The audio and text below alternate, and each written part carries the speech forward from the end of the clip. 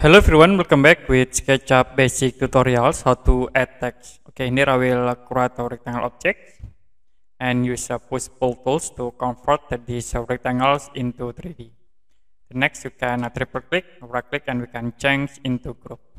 Okay, now if you want to add text into this surface, you can use these tools. 3D text will be show plus 3D text dialog box, and like I will set the names into Mufasu cat.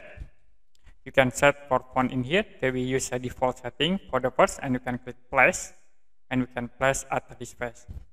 This will be automatically in a 3D object. So if you want to place text in a 2D, you can click again these tools, 3D text, and you can uncheck for extrude and fillet, and click place, and you can turn at this point. So to be show for 2D text. Okay, that's it. How to add text in SketchUp. And if you have any question about this tutorial, you can comment below this video.